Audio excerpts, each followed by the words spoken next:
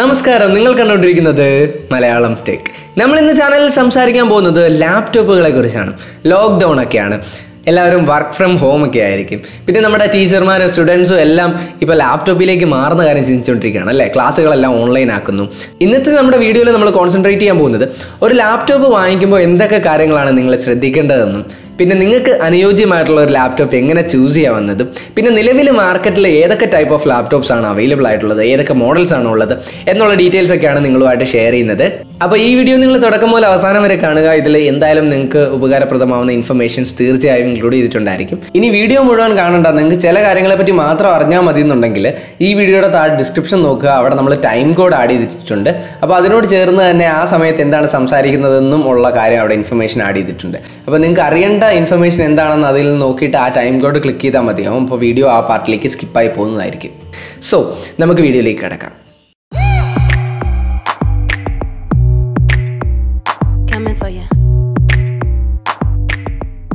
അപ്പോൾ ഈ വീഡിയോയുടെ തുടക്കത്തിൽ നമ്മൾ ഡിസ്കസ് ചെയ്യാൻ പോകുന്നത് ഒരു ലാപ്ടോപ്പ് മേടിക്കുമ്പോൾ എന്തൊക്കെയാണ് കൺസിഡർ ചെയ്യേണ്ടത് എന്നുള്ള കാര്യമാണ്. പിന്നെ നമുക്ക് ഓക്സിജൻ ഡിജിറ്റൽ ഷോപ്പിൽ പോയിട്ട് അവിടെയുള്ള അവൈലബിൾ ആയിട്ടുള്ള ലാപ്ടോപ്പ് വേരിയൻസ് ഒക്കെ നോക്കാം. എന്നിട്ട് നിങ്ങൾക്ക് അതിൽ നിന്ന് എങ്ങനെ അനുയോജ്യമായ ഒരു മോഡൽ ചൂസ് ചെയ്യാം എന്നുള്ളതിനെ പറ്റിയും നമുക്കിതിൽ പറയാം. അപ്പോൾ നിങ്ങൾ ഒരു ലാപ്ടോപ്പ് മേടിക്കുമ്പോൾ ആദ്യമായിട്ട് ചിന്തിക്കേണ്ടത് ഇതിൻ്റെ പർപ്പസ് എന്താണ്, നിങ്ങളിത് എന്തിനു വേണ്ടിയായിരിക്കും ഉപയോഗിക്കാൻ പോകുന്നത് എന്നുള്ള കാര്യമാണ്. പിന്നെ ഒരു ലോങ് ടേം വിഷനും, നിങ്ങൾ ഇത്ര നാളത്തേക്കായിരിക്കുമല്ലോ ഈ ലാപ്ടോപ്പ് ഉദ്ദേശിക്കുന്നത്, അതിൻ്റെ ഒരു ലൈഫ് എന്ന് പറയുന്നത്, അത്ര നാളുകൾക്കുള്ളിൽ നിങ്ങൾ എന്തൊക്കെയായിരിക്കും ഇതുകൊണ്ട് ചെയ്യാൻ പോകുന്നത് എന്നുള്ളൊരു ജസ്റ്റ് ഒരു ഔട്ട്ലൈൻ നിങ്ങളുടെ മനസ്സിലുണ്ടായിരിക്കണം.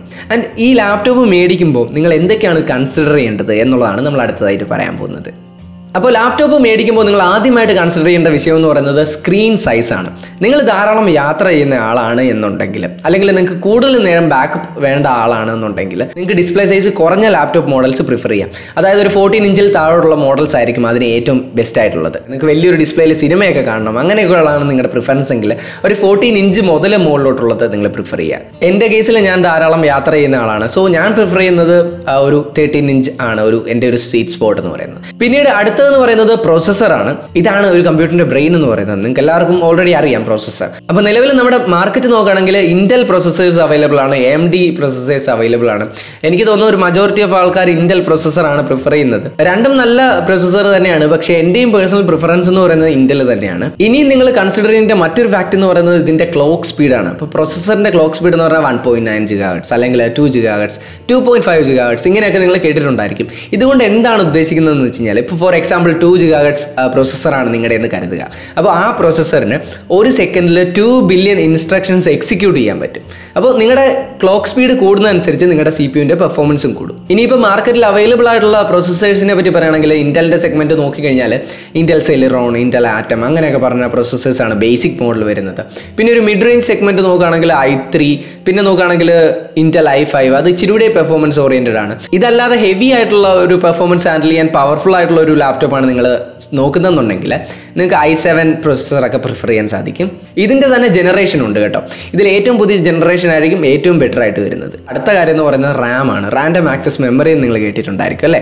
അപ്പോൾ ഒരു 4 GB ആണ് ഏറ്റവും ലീസ്റ്റ് വേണ്ടതായിട്ടുള്ള ഒരു റിക്വയർമെൻറ്റ് എന്ന് പറയുന്നത്. അതിൻ്റെ മുകളിലേക്ക് വേണമെങ്കിൽ ഒരു 8 GB ഒക്കെ ആണെങ്കിൽ മിഡ് റേഞ്ച് മോഡലിൽ നിങ്ങൾക്ക് കൺസിഡർ ചെയ്യാം. ആൻഡ് ഹെവി ടാസ്കുകൾ, നിങ്ങൾക്ക് വീഡിയോ എഡിറ്റിങ് അല്ലെങ്കിൽ ഫോട്ടോ എഡിറ്റിംഗ് അങ്ങനെയുള്ള ഹെവി ടാസ്കുകളൊക്കെയാണ് ചെയ്യേണ്ടതെന്നുണ്ടെങ്കിൽ, നല്ല പെർഫോമൻസ് കിട്ടണമെന്നുണ്ടെങ്കിൽ നിങ്ങൾക്ക് ഒരു 16 GB RAM വരെ നിങ്ങൾക്ക് യൂസ് ചെയ്യാൻ സാധിക്കും. അപ്പോൾ പ്രൈമറി സ്റ്റോറേജിനെ പറ്റി ഒരു ഐഡിയ കിട്ടിയെന്ന് പ്രതീക്ഷിക്കുന്നു. ഇനി നമ്മൾ പറയാൻ പോകുന്നത് സെക്കൻഡറി സ്റ്റോറേജിനെ പറ്റിയാണ്. അതായത് നമ്മുടെ ലാപ്ടോപ്പിൻ്റെ സ്റ്റോറേജ്. ഇതിൽ നിങ്ങൾക്ക് കൺസിഡർ ചെയ്യാൻ പറ്റുന്ന ഓപ്ഷൻസ് രണ്ടാണ്. അതിൽ ഒന്ന് ഹാർഡ് ഡിസ്ക് ഡ്രൈവ്, രണ്ടാമത്തെ സോളിഡ് സ്റ്റേറ്റ് ഡ്രൈവ്. ഈ ഹാർഡ് ഡിസ്ക് ഡ്രൈവ് എന്ന് പറയുന്ന ഒരു പഴയ ടെക്നോളജിയാണ്, ബട്ട് സ്റ്റിൽ എല്ലാവരും യൂസ് ചെയ്യുന്ന ഒരു സംഭവം തന്നെയാണ്. പ്രൈസ് കമ്പാരിറ്റീവ്ലി കുറവായിരിക്കും SSD വെച്ച് നോക്കുമ്പോൾ. ധാരാളം സ്പേസ് നിങ്ങൾക്ക് അവൈലബിൾ ആയിരിക്കും ഒരു പ്രൈസ് ടു വാല്യൂ റേഷ്യോ നോക്കുമ്പോൾ. പക്ഷേ ഇതിൻ്റെ പ്രശ്നം എന്ന് പറയുന്നത് SSD വെച്ച് നോക്കുമ്പോഴത്തേക്ക് ഇതിന് സ്പീഡ് വളരെ കുറവായിരിക്കും.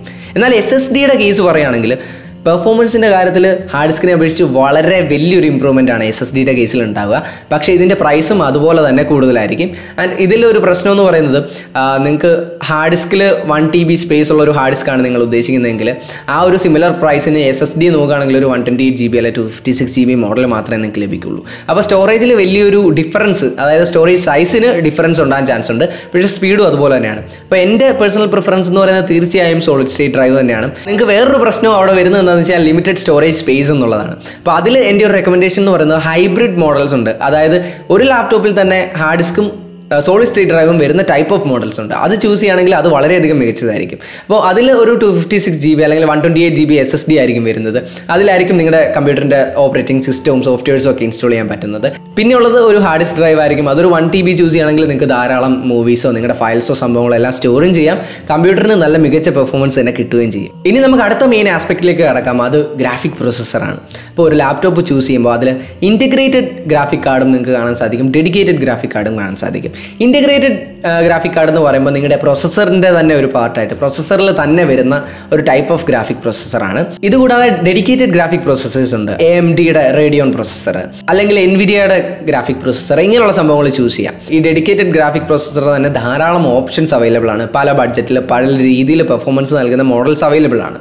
അപ്പോൾ നിങ്ങൾ ഇത് നോക്കുമ്പോഴത്തേക്ക് ഒരിക്കലും അതിൻ്റെ സൈസ് നോക്കി, അതായത് 2 GB ഗ്രാഫിക് കാർഡ് ആണോ 1 GB ഗ്രാഫിക് കാർഡ് ആണോ അങ്ങനെ നോക്കി നിങ്ങൾ ഒരിക്കലും പർച്ചേസ് ചെയ്യരുത്.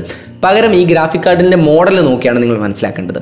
ഇപ്പോൾ for example 2 GB graphic കാർഡുള്ള 2 model തമ്മിൽ നമ്മൾ കമ്പയർ ചെയ്യുകയാണെന്ന് വിചാരിക്കുക. ഇപ്പോൾ NVIDIAയുടെ തന്നെ GeForce MX 110 versus AMD Radeon R7 M465 ആണ് നമ്മൾ കമ്പയർ ചെയ്യുന്നതെന്ന് വിചാരിക്കാം. ഇത് രണ്ടും 2 GB ഗ്രാഫിക് കാർഡ് മോഡൽസ് തന്നെയാണ്. പക്ഷേ ഈ രണ്ട് സെഗ്മെൻറ്റിൽ ഈ രണ്ട് പ്രൊഡക്റ്റുകൾ വെച്ച് കമ്പയർ ചെയ്യുമ്പോൾ ഇതിൽ AMD പ്രൊസസ്സറാണ് NVIDIAക്കാളിലും കുറച്ചുകൂടെ ബെറ്റർ പെർഫോമൻസ് നൽകുന്നത്. അപ്പോൾ നിങ്ങൾക്ക് ഗ്രാഫിക് പ്രൊസസ്സറിനെ പറ്റി ഒരു കൺഫ്യൂഷൻ ഉണ്ടെങ്കിൽ ഞാൻ താഴെ ഡിസ്ക്രിപ്ഷനിൽ ഒരു ലിങ്ക് ഇട്ടിട്ടുണ്ട്. അവിടെ കയറി നോക്കിക്കഴിഞ്ഞാൽ വൈഡ് വെറൈറ്റി ഓഫ് ഗ്രാഫിക് കാർഡിൻ്റെ ലിസ്റ്റ് നിങ്ങൾക്ക് കാണാൻ സാധിക്കും. അതിൻ്റെ പെർഫോമൻസ് ടു വാല്യൂ റേഷ്യോ, അതായത് അതിനെ ഔട്ട് പെർഫോം ചെയ്യുന്ന നിങ്ങളുടെ സെഗ്മെൻറ്റിലുള്ള ലാപ്ടോപ്പുകളിൽ വരുന്ന ഗ്രാഫിക് കാർഡ് വേറെ ഏതൊക്കെയാണ് എന്നുള്ള കാര്യങ്ങളെല്ലാം നിങ്ങൾക്ക് അറിയാൻ സാധിക്കും. ഇനി നമുക്ക് ആറാമത്തെ പോയിന്റിലേക്ക് കിടക്കാം. ഇത് ബാറ്ററി ബാക്കപ്പ് ആണ്. നമ്മൾ ഓൾറെഡി ആദ്യത്തെ പോയിന്റിൽ പറഞ്ഞിട്ടുണ്ടായിരുന്നു അല്ലേ, നിങ്ങൾ കോമ്പാക്റ്റഡുള്ള 13 ഇഞ്ച് താഴോട്ടുള്ള ലാപ്ടോപ്സ് ആണ് ചൂസ് ചെയ്യുന്നതെങ്കിൽ ഇതിൻ്റെ ഡിസ്പ്ലേ സൈസ് കുറവായതുകൊണ്ട് നിങ്ങൾക്ക് ബാറ്ററി ബാക്കപ്പ് കൂടുതൽ ലഭിക്കാനുള്ള ചാൻസ് ഉണ്ട്. എന്നാൽ ഈ ബാറ്ററി ബാക്കപ്പിൻ്റെ ആസ്പെക്റ്റിൽ നിങ്ങൾ നോക്കുമ്പോൾ ഒരു 10 hours ഒക്കെ ബാക്കപ്പ് കിട്ടുന്ന കമ്പ്യൂട്ടേഴ്സാണ് ഏറ്റവും ബെസ്റ്റ് എൻ്റെ ഒപ്പീനിയനിൽ. 7 to 8 hours ഒക്കെ കിട്ടുവാണെങ്കിലും നല്ല അടിപൊളി ലാപ്ടോപ്പ് തന്നെയായിരിക്കും. നിങ്ങൾ മെയിനായിട്ട് അതിൻ്റെ യൂസ് കൺസിഡർ ചെയ്യുക. നിങ്ങൾ വീട്ടിലിരുന്നാണോ ഇത് യൂസ് ചെയ്യാൻ ഉദ്ദേശിക്കുന്നത്, അതോ ട്രാവലാണോ നിങ്ങൾ കൺസിഡർ ചെയ്യുന്നത്, അത് നോക്കുക. അതിനനുസരിച്ച് നിങ്ങളുടെ ബാക്കപ്പ് നോക്കി വാങ്ങിക്കുക. ഇനി നമുക്ക് ലാസ്റ്റ് പോയിന്റിലേക്ക് വരാം. അത് ഓപ്പറേറ്റിംഗ് സിസ്റ്റം ആണ്. അപ്പോൾ നിങ്ങളുടെ ലാപ്ടോപ്പിന് ഏത് ഓപ്പറേറ്റിംഗ് സിസ്റ്റമാണ് ചൂസ് ചെയ്യേണ്ടതെന്ന് നിങ്ങൾ തീരുമാനിക്കണം. അതായത് നമ്മുടെ മാർക്കറ്റിൽ അവൈലബിൾ ആയിട്ടുള്ളത് വിൻഡോസ് പ്ലാറ്റ്ഫോം ഉണ്ട്, ലിനക്സ് ഓപ്പറേറ്റിംഗ് സിസ്റ്റം ഉണ്ട്, മാക് OS ഉണ്ട്, ക്രോം OS ഉണ്ട്. അപ്പം ഇത്രയും സംഭവങ്ങൾ വെച്ച് കമ്പയർ ചെയ്യുമ്പോൾ വിൻഡോസ് എന്ന് പറയുന്ന ഒരു ഹോം യൂസിനും അല്ലെങ്കിൽ നിങ്ങളുടെ വർക്ക് അല്ലെങ്കിൽ കോളേജ് യൂസ്, സ്കൂൾ യൂസിനൊക്കെ പറ്റുന്ന ഒരു പ്രോപ്പർ ആയിട്ടുള്ളൊരു സംഭവമാണ്. ഇനി ലിനക്സ് ആണെന്നുണ്ടെങ്കിൽ നിങ്ങൾക്ക് അഡ്വാൻസ്ഡ് കോഡിങ് അങ്ങനെയുള്ള സംഭവങ്ങളിലൊക്കെയാണ് ഇൻട്രസ്റ്റ് എന്നുണ്ടെങ്കിൽ ലിനക്സ് ഉള്ളത് കൺസിഡർ ചെയ്യുക. അപ്പോൾ ഇതിൻ്റെ ഒരു ഗുണം എന്ന് പറയുന്നത് വിൻഡോസ് ഒരു പെയ്ഡ് സോഫ്റ്റ്വെയർ ആണ്, പക്ഷേ ലിനക്സ് എന്ന് പറയുന്ന ഫ്രീ സോഫ്റ്റ്വെയർ ആണ്. ഈ വിൻഡോസിൽ പറഞ്ഞ ആക്ടിവിറ്റീസ് ഒക്കെ തന്നെ ഇതിലും ചെയ്യാൻ പറ്റും, പക്ഷേ ഗെയിമിംഗ് അങ്ങനെയുള്ള സംഭവങ്ങൾക്കൊക്കെ കുറച്ച് ലിമിറ്റേഷൻ ഉണ്ട്. പിന്നെയുള്ളത് ക്രോം OS ആണ്. ഇത് ഗൂഗിളിൻ്റെ ഒരു ഓപ്പറേറ്റിംഗ് സിസ്റ്റമാണ്. വളരെ ലൈറ്റ് വെയിറ്റ് ആണ്. അപ്പം ഇതിന് അധികം പ്രോസസ്സിംഗ് പവറോ കാര്യങ്ങളോ ഒന്നും ആവശ്യമില്ല. ബേസിക് ആക്ടിവിറ്റീസ് ആണ് നിങ്ങൾക്ക് ചെയ്യാനുള്ളതെന്നുണ്ടെങ്കിൽ മാത്രം കൺസിഡർ ചെയ്യാൻ പറ്റുന്നൊരു സംഭവമാണ്. ഇത് ആക്ച്വലി ഇൻ്റർനെറ്റ് ബേസ്ഡ് ആയിട്ടുള്ളൊരു സംഭവമാണ്. എന്ന് വെച്ചാൽ ഇതിൽ ഫുള്ള് ക്ലൗഡ് റിലേറ്റഡ് ആയിട്ടാണ് ഇത് വർക്ക് ചെയ്യുന്നത്.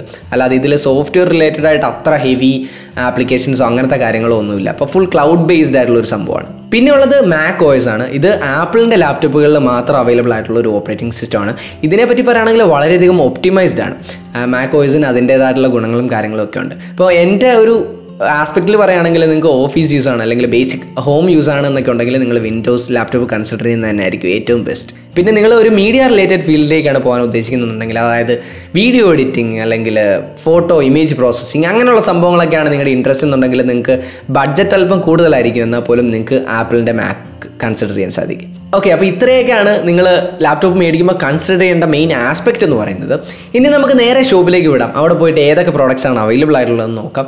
നിങ്ങളുടെ യൂസിന് അനുയോജ്യമായ ലാപ്ടോപ്പ് എങ്ങനെ ചൂസ് ചെയ്യാമെന്ന് നമുക്ക് നോക്കാം. ഇപ്പോൾ ഞാൻ ഓക്സിജൻ ഡീറ്റെയിൽ ഷോപ്പിലാണുള്ളത്. അപ്പോൾ നിങ്ങൾക്ക് ഒരു ലാപ്ടോപ്പ് മേടിക്കണം എന്നുണ്ടെങ്കിൽ ഓക്സിജൻ ഷോപ്സ് നിങ്ങൾക്ക് പ്രിഫർ ചെയ്യാം. ഇവിടെ വന്നു കഴിഞ്ഞാലത്തെ ഗുണമെന്ന് പറയുന്നത് ഇവിടെ ഇതിനു വേണ്ടി വെൽ ട്രെയിൻഡ് ആയിട്ടുള്ള പ്രൊഫഷണൽസ് ഉണ്ട്. അപ്പോൾ ടെക് എക്സ്പേർട്സ് ആണ്. നിങ്ങളുടെ ആവശ്യങ്ങൾ പറഞ്ഞു കഴിഞ്ഞാൽ നിങ്ങൾക്ക് അനുയോജ്യമായിട്ടുള്ള ലാപ്ടോപ്സ് ഇവർ തന്നെ ചൂസ് ചെയ്ത് തരും. അപ്പോൾ ഇനി നമുക്ക് ഏതൊക്കെ ലാപ്ടോപ്സ് ആണ് ഇവിടെ അവൈലബിൾ ആയിട്ടുള്ളതെന്നും അതിനെപ്പറ്റി ഒരു ഓവറോൾ ഐഡിയയും നിങ്ങൾക്ക് ഈ വീഡിയോയിലൂടെ ഞാൻ മനസ്സിലാക്കി തരാം. ലാപ്ടോപ്പുകളെ പറ്റി പറയുകയാണെങ്കിൽ പല ടൈപ്പ് ഓഫ് ലാപ്ടോപ്സ് ഉണ്ട്. ഇപ്പം നിങ്ങൾക്ക് ചിലപ്പോൾ ഒരു ഐഡിയ ഉണ്ടായിരിക്കും ലാപ്ടോപ്പ് എന്ന് പറഞ്ഞാൽ ഭയങ്കര ഹെവി ബൾക്കി ആയിട്ടുള്ളൊരു സംഭവമാണെന്ന്. പക്ഷേ അതൊക്കെ മാറി പഴയ കാലമൊന്നുമല്ല. ഇപ്പം നെറ്റ്ബുക്ക് എന്ന് പറഞ്ഞ മോഡൽസ് അവൈലബിൾ ആണ്. അതായത് ഇത് ആസൂസിൻ്റെ ഒരു നെറ്റ്ബുക്ക് മോഡൽ ലാപ്ടോപ്പാണ്. ഇതിൻ്റെ ഗുണമെന്ന് പറഞ്ഞു കഴിഞ്ഞാൽ ഇത് വളരെ ലൈറ്റ് വെയ്റ്റും ആയിരിക്കും, വളരെയധികം കോമ്പാക്റ്റും ആയിരിക്കും. നിങ്ങളിപ്പോൾ ട്രാവൽ ചെയ്യുന്ന ഒരാളാണെങ്കിൽ ഇങ്ങനത്തെ ലാപ്ടോപ്സ് പ്രിഫർ ചെയ്യുന്നതായിരിക്കും ഏറ്റവും ബെറ്റർ. കാരണം എന്താണെന്ന് വെച്ച് കഴിഞ്ഞാൽ ഇതിൻ്റെ ഡിസ്പ്ലേ സൈസ് എന്ന് പറയുന്നത് ചെറുതായിരിക്കും, അതുകൊണ്ട് തന്നെ ഇതിൻ്റെ ബാറ്ററി ബാക്കപ്പ് വളരെ കൂടുതലായിരിക്കും. അല്പം അണ്ടർ പവേർഡ് ആയിരിക്കും ബാക്കിയുള്ള കൺവെൻഷണൽ ലാപ്ടോപ്പിനെ അപേക്ഷിച്ച് നോക്കുമ്പോൾ. പക്ഷേ കൺവീനിയൻസ് എന്ന് പറയുന്നത് അതിലും വലുതായിട്ട് കരുതുന്ന ആൾക്കാർക്ക് തീർച്ചയായും പ്രിഫർ ചെയ്യാവുന്ന ഒരു കൈൻഡ് ഓഫ് സെറ്റപ്പാണ് ഈ നെറ്റ്ബുക്ക് എന്ന് പറയുന്നത്. ഇനി ഇത് കൂടാതെ വേറൊരു മോഡൽ എന്ന് പറയുന്നത് അൾട്രാബുക്കാണ്. അപ്പോൾ ഇത് നോക്കുവാണെങ്കിൽ അസൂസ് സെൻബുക്ക്, അസൂസിൻ്റെ ഒരു മോഡലാണ്. ഇത് അൾട്രാബുക്ക് കാറ്റഗറിയിൽ വരുന്നതാണ്. ഇത് നല്ല സ്ലീക്ക് ഡിസൈൻ ആയിരിക്കും. ഇതിനെപ്പറ്റി പറയുകയാണെങ്കിൽ ഇതും കൊണ്ടു നടക്കാൻ ഭയങ്കര കംഫർട്ടബിൾ ആയിരിക്കും. പക്ഷേ ഇതിൻ്റെ ഡിസൈൻ ആസ്പെക്റ്റിനായിരിക്കും അവർ ഇമ്പോർട്ടൻസ് കൊടുക്കുന്നത്. അപ്പോൾ അതിനെ അപേക്ഷിച്ച് നോക്കുമ്പോൾ അതിൻ്റെ ബഡ്ജറ്റ് വളരെ കുറവാണ്. പക്ഷേ ഇത് ഇച്ചിലൂടെ ബഡ്ജറ്റ് കൂടിയ വെർഷനാണ്. ഇതൊരു ഹൈ എൻഡ് കോൺഫിഗറേഷനിൽ വരുന്ന ടൈപ്പ് ഓഫ് മോഡൽസ് ആണ്. ഇതിൻ്റെ ചില മോഡൽസിൽ ടച്ച് സ്ക്രീനും എനേബിൾഡ് ആണ്. പിന്നെ പ്രൈസ് നോക്കുകയാണെങ്കിൽ സാധാരണ ലാപ്ടോപ്പിനേക്കാളും വില കൂടുതലായിരിക്കും ഇങ്ങനത്തെ ടൈപ്പ് ഓഫ് മോഡൽസിന്. അപ്പോൾ ഇത് അഡ്വാൻസ് യൂസേഴ്സിന് പറ്റുന്ന ടൈപ്പ് ഓഫ് ഒരു ലാപ്ടോപ്പാണ്. അപ്പോൾ ഇത്രയൊക്കെയാണ് അൾട്രാ ബുക്സിനെ പറ്റി പറയാനുള്ളത്. ഇനി കൺവെൻഷണൽ ലാപ്ടോപ്പാണ്, അതായത് നമ്മുടെ പഴയ നമ്മൾ കണ്ടുവന്നിട്ടുള്ള ടൈപ്പ് ഓഫ് ലാപ്ടോപ്സ്. പക്ഷേ ഇതിനും കുറേയധികം അഡ്വാൻസ്മെൻറ്റ് വന്നിട്ടുണ്ട്. ലൈക്ക് ഇവിടെ ഫിംഗർ പ്രിൻ്റ് ഒക്കെ വന്നിട്ടുണ്ട്, അങ്ങനത്തെ സംഭവങ്ങളൊക്കെ ഉണ്ട്. ഇതിൻ്റെ പ്രൈസ് റേഞ്ച് എന്ന് പറയുന്നത് ഭയങ്കര സ്കാറ്റേഡ് ആയിട്ടായിരിക്കും കിടക്കുന്നത്. എന്ന് വെച്ചാൽ പല ടൈപ്പ് ഓഫ് മോഡൽസ് ഉണ്ട്. നിങ്ങളുടെ റിക്വയർമെൻറ്റ് അനുസരിച്ചുള്ള മോഡൽസ് നിങ്ങൾക്ക് ഇതിൽ പിക്ക് ചെയ്തെടുക്കാൻ സാധിക്കും. അതായത് ധാരാളം ഓപ്ഷൻസ് അവൈലബിൾ ആണ്. അപ്പോൾ ഇങ്ങനെയുള്ള ലാപ്ടോപ്പുകളുടെ ഗുണം എന്താണെന്ന് വെച്ച് കഴിഞ്ഞാൽ നിങ്ങൾക്ക് ഹെവി ആയിട്ടുള്ള ടാസ്ക് ഒക്കെ ചെയ്യാൻ സാധിക്കുന്ന തരത്തിലുള്ള കോൺഫിഗറേഷൻസ് ഒക്കെ നിങ്ങൾക്ക് അവൈലബിൾ ആയിരിക്കും. നിങ്ങൾക്ക് ചൂസ് ചെയ്യണമെന്നുണ്ടെങ്കിൽ ഹൈ ബഡ്ജറ്റ് മുതൽ ലോ ബഡ്ജറ്റ് വരെ പല രീതിയിലുള്ള നിങ്ങളുടെ റിക്വയർമെൻറ്റ്സിന് അനുസരിച്ചുള്ള സംഭവങ്ങൾ ചൂസ് ചെയ്യാൻ സാധിക്കും. അപ്പോൾ കൺവെൻഷണൽ ലാപ്ടോപ്പ് മേടിക്കുമ്പോൾ നിങ്ങൾ പ്രിഫർ ചെയ്യേണ്ട ഒരു കാര്യം എന്ന് പറയുന്നത് പ്രോസസ്സർ നിങ്ങൾക്ക് വേണ്ട റിക്വയർമെൻറ്റ് അനുസരിച്ച് ഏറ്റവും ബെസ്റ്റ് ആയിട്ടുള്ളത് ചൂസ് ചെയ്യാൻ ശ്രമിക്കുക. കാരണം ഇപ്പോൾ നിങ്ങളൊരു ലാപ്ടോപ്പ് മേടിക്കുമ്പോൾ അതൊരു ലോങ് ടൈം യൂസേജിനായിരിക്കുമല്ലോ പ്രിഫർ ചെയ്യുക. അപ്പോൾ നിങ്ങൾക്ക് ഒരുപാട് എമൗണ്ട് ഇതിൽ ഇൻവെസ്റ്റ് ചെയ്യാൻ നിങ്ങൾ ആഗ്രഹിക്കുന്നില്ല എന്നുണ്ടെങ്കിൽ നിങ്ങൾക്ക് റാം ആൻഡ് സ്റ്റോറേജിലാണ് നിങ്ങൾക്ക് അഡ്ജസ്റ്റ് ചെയ്യാൻ പറ്റുന്നത്. അതിൻ്റെ കാര്യം എന്താണെന്ന് വെച്ച് കഴിഞ്ഞാൽ പ്രോസസ്സർ എന്ന് പറഞ്ഞാൽ നിങ്ങൾ ലാപ്ടോപ്പ് മേടിച്ച് കഴിഞ്ഞാൽ അതിൻ്റെ ലൈഫ് ടൈമിൽ അത് തന്നെയായിരിക്കും പ്രോസസ്സർ റൺ ചെയ്യാൻ പോകുന്നത്. പക്ഷേ റാം ആൻഡ് ഹാർഡ് ഡിസ്ക് എന്ന് പറയുന്ന കാര്യം നിങ്ങൾക്ക് പിന്നീട് വേണമെങ്കിൽ അപ്ഗ്രേഡ് ചെയ്യാവുന്നതാണ്. അപ്പോൾ ആ ഒരു കാര്യം മനസ്സിൽ വെക്കുക. ഇനി ഏത് ടൈപ്പ് ഓഫ് ലാപ്ടോപ്സ് ആണ് നിങ്ങൾക്ക് ചൂസ് ചെയ്യേണ്ടതെന്ന് പറഞ്ഞുതരാം. നിങ്ങളൊരു സ്റ്റുഡൻ്റ് ആണ്, 25,000 താഴെയാണ് നിങ്ങളുടെ ബഡ്ജറ്റ് വരുന്നതെന്നുണ്ടെങ്കിൽ നിങ്ങൾക്ക് കൺസിഡർ ചെയ്യാൻ പറ്റുന്ന ലാപ്ടോപ്പിൻ്റെ സ്പെസിഫിക്കേഷൻസ് ഇതാണ്.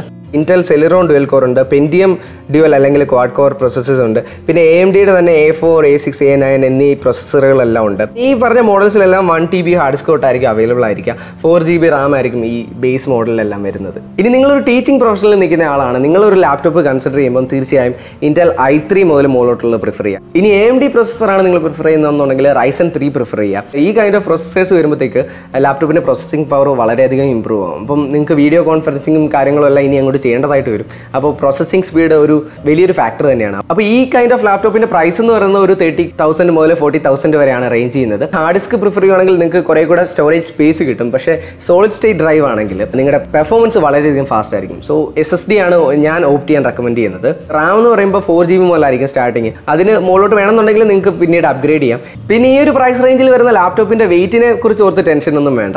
അപ്പോൾ ഈ ഒരു റേഞ്ചിൽ നിങ്ങൾക്ക് വളരെയധികം ഈസി ആയിട്ട് കൊണ്ടുനടക്കാൻ പറ്റുന്ന ലൈറ്റ് വെയിറ്റ് ആയിട്ടുള്ള ധാരാളം മോഡൽസ് അവൈലബിൾ ആണ്. നിങ്ങളൊരു IT പ്രൊഫഷണലാണ് അല്ലെങ്കിൽ വർക്ക് ഫ്രം ഹോം ആണ് ചെയ്യുന്നതെങ്കിൽ നിങ്ങൾ ഇന്റൽ i5 അല്ലെങ്കിൽ AMD R5 തൊട്ട് മുകളിലോട്ടുള്ള പ്രോസസ്സേഴ്സ് പ്രിഫർ ചെയ്യുക. അതിൻ്റെ കാര്യം എന്താണെന്ന് വെച്ച് കഴിഞ്ഞാൽ ഇതിൻ്റെ പെർഫോമൻസ് വളരെയധികം മികച്ചതായിരിക്കും ബാക്കിയുള്ള ബഡ്ജറ്റ് ലാപ്ടോപ്സിനെ കമ്പയർ ചെയ്യുമ്പോൾ. അപ്പോൾ ഈ ഒരു ടൈപ്പ് ഓഫ് ലാപ്ടോപ്സിൻ്റെ പ്രൈസ് റേഞ്ച് വരുന്നത് 40,000 to 60,000 ആണ്. അത് നിങ്ങളുടെ റിക്വയർമെൻറ്റ് അനുസരിച്ച് നിങ്ങൾക്ക് നോക്കി വാങ്ങിക്കാവുന്നതാണ്. ഇതിൽ തന്നെ ഹൈബ്രിഡ് സ്റ്റോറേജ് ഓപ്ഷൻസ് അവൈലബിൾ ആണ്. SSDയും ഹാർഡ് ഡിസ്ക് ഒരുമിച്ച് വരുന്ന മോഡൽസ് ഉണ്ട്. പിന്നെ ഇതിൽ നിങ്ങൾക്ക് ഒരു 8 GB മുതൽ മുകളിലോട്ടായിരിക്കും റാം ഓപ്ഷൻസ് അവൈലബിൾ ആയിട്ട് വരുന്നത്. ഇനി നമുക്ക് കോളേജ് സ്റ്റുഡൻസിൻ്റെ കാര്യത്തിലേക്ക് കിടക്കാം. നിങ്ങളൊരു ഡിഗ്രി സ്റ്റുഡൻ്റ് ആണെന്നുണ്ടെങ്കിൽ നിങ്ങൾക്ക് ഇന്റൽ i3 മുതലുള്ള പ്രോസസ്സേഴ്സ് യൂസ് ചെയ്താൽ മതിയാവും. അതിൽ 4 GB Ram 1 TB hard disk വരുന്ന വേരിയൻസ് ആണ് അവൈലബിൾ ആയിട്ടുള്ളത്. എഞ്ചിനീയറിംഗ് ഫീൽഡിലേക്കാണ് നിങ്ങൾ പോകാൻ ഉദ്ദേശിക്കുന്നതെന്നുണ്ടെങ്കിൽ നിങ്ങൾക്ക് ഒരു ഇന്റൽ i5 പ്രോസസ്സർ പ്രിഫർ ചെയ്യുന്നതായിരിക്കും ബെറ്റർ. കാരണം നിങ്ങൾക്ക് കുറേ കൂടെ ഇൻറ്റൻസീവ് ആയിട്ടുള്ള ടാസ്ക് എല്ലാം ലാപ്ടോപ്പിൽ ചെയ്യേണ്ടതായിട്ട് വരും.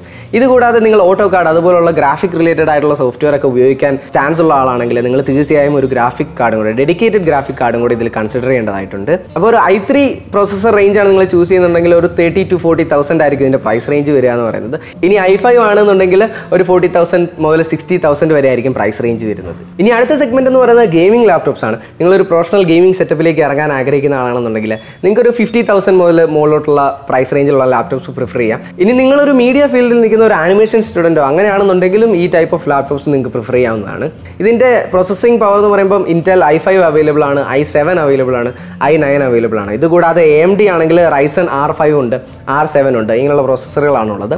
ഇനി ഇതിൻ്റെ റാമിനെ പറ്റി പറയുകയാണെങ്കിൽ 8 GB, 16 GB, 32 GB എന്നീ ഡിഫറെൻറ്റ് വേർഷൻസിൽ നിങ്ങൾക്ക് അവൈലബിൾ ആയിരിക്കും. പിന്നെ ഹാർഡ് ഡിസ്കിനെ പറ്റി പറയുകയാണെങ്കിൽ 1 TB, 2 TB ഓപ്ഷൻസ് ഉണ്ട്, SSD ഉള്ളി ഓപ്ഷൻ ഉണ്ട്, അല്ലാതെ ഹൈബ്രിഡ് ഓപ്ഷൻസ് ആയിട്ടുള്ള SSD പ്ലസ് ഹാർഡ് ഡിസ്ക് ഓപ്ഷൻസും ഇതിനെല്ലാം വരുന്നുണ്ട്. അപ്പോൾ ലാപ്ടോപ്പ് സെലക്ഷനെ പറ്റി നിങ്ങൾക്ക് ഓവറോൾ ഒരു ഐഡിയ കിട്ടിയെന്ന് പ്രതീക്ഷിക്കുന്നു. ഇനിയും നിങ്ങൾ കൺഫ്യൂസ്ഡ് ആണെന്നുണ്ടെങ്കിൽ, കാരണം നമ്മുടെ വീഡിയോയിൽ നമ്മൾ കുറേ കൂടെ ടെക്നിക്കൽ ടേംസ് ആണ് യൂസ് ചെയ്യുന്നത്. അപ്പോൾ എന്തെങ്കിലും കൺഫ്യൂഷൻ ഉണ്ടെന്നുണ്ടെങ്കിൽ നിങ്ങൾക്ക് ഓക്സിജൻ ഷോറൂമിനെ സമീപിക്കാം. അവിടെ ഇതിനു വേണ്ടി ട്രെയിൻ ചെയ്തേക്കുന്ന എക്സിക്യൂട്ടീവ്സ് ഉണ്ട്. ഇനി പ്രൈസ് റേഞ്ചിൽ നിങ്ങൾ കൺസേൺഡ് ആണ്, ഇത്രയധികം രൂപ ഒരുമിച്ച് മുടക്കാൻ ബുദ്ധിമുട്ടുണ്ട് എന്നുണ്ടെങ്കിൽ ഫ്ലെക്സിബിൾ ആയിട്ടുള്ള EMI പ്ലാൻസ് എല്ലാം അവൈലബിൾ ആണ്. അപ്പോൾ ഇവിടെ വന്നു കഴിഞ്ഞാൽ നിങ്ങൾക്ക് അനുയോജ്യമായ ലോൺസ് എല്ലാം സെലക്ട് ചെയ്തെടുക്കാൻ സാധിക്കും. പിന്നെ നിങ്ങൾക്ക് ലാപ്ടോപ്പ് ഷോപ്പിൽ വന്ന് സെലക്ട് ചെയ്യാൻ ബുദ്ധിമുട്ടുണ്ട് എന്നുണ്ടെങ്കിൽ ഓക്സിജനിൽ തന്നെ ഹോം ഡെലിവറി ഓപ്ഷൻ ഉണ്ട്. നിങ്ങൾക്ക് ഇവിടുത്തെ എക്സിക്യൂട്ടീവുമായിട്ട് സംസാരിക്കാം. നിങ്ങളുടെ പ്രിഫറൻസ് പറഞ്ഞു കഴിഞ്ഞാൽ നിങ്ങൾക്ക് അനുയോജ്യമായിട്ടുള്ള മോഡൽസ് അവർ ചൂസ് ചെയ്ത് തരികയും അത് വീട്ടിൽ ഡെലിവറി ചെയ്യുകയും ചെയ്യും.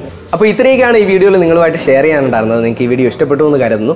നിങ്ങളുടെ ഫ്രണ്ട്സോ ഫാമിലി ലാപ്ടോപ്പ് എടുക്കാൻ വില്ലിംഗ് ആയിട്ട് നിൽക്കുന്നുണ്ട്, അവർ കൺഫ്യൂസ്ഡ് ആണെന്നുണ്ടെങ്കിൽ നിങ്ങൾക്ക് ഈ വീഡിയോ അവരിലേക്ക് ഷെയർ ചെയ്തെത്തിക്കാം. അപ്പോൾ അവർക്ക് തീർച്ചയായും ഈ വീഡിയോ ഹെൽപ്ഫുൾ ആയിരിക്കുമെന്ന് ഞാൻ വിശ്വസിക്കുന്നു. അപ്പോൾ ഇത്രയൊക്കെയാണ് ഈ വീഡിയോയിൽ ഉണ്ടായിരുന്നത്. ഇനി നമുക്ക് മറ്റൊരു ടെക്നോളജി വീഡിയോയിൽ കണ്ടുമുട്ടാം. Good bye.